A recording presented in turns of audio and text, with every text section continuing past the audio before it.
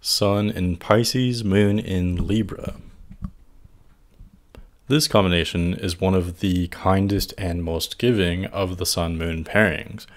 However, they can also be surprisingly secretive and strategic, and can be master manipulators if they so choose.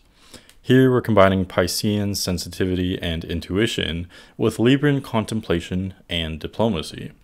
This is undoubtedly an old soul combination. This person was born wise to some extent, maybe more so than others, and is highly observant of its surroundings, especially socially.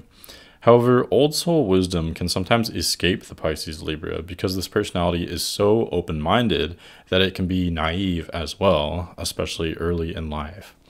There is a Venusian influence on both the Sun and the Moon here, and so this will be a sort of archetypal Venusian character.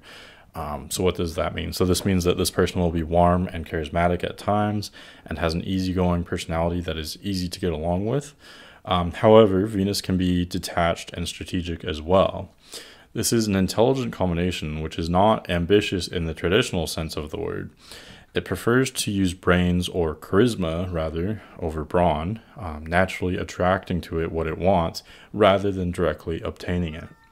In fact, much of the personality is subtle and indirect.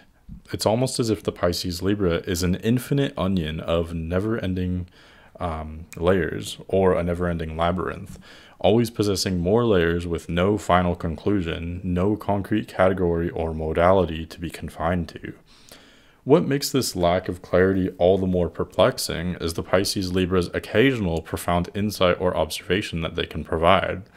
In other words, they can be extremely clear at times if they so choose. They can be, they can provide insight that's very, very clear and very grounded even. But the mystery is, why is that not always there, or why does it change?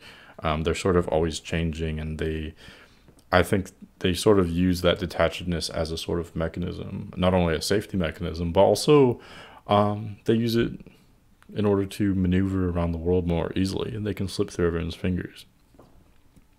Ultimately, this is an interesting combination. It is water and air, and so it is ethereal, partially in this world and partially in another.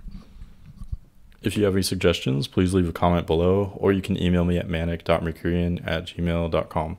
Thank you for watching.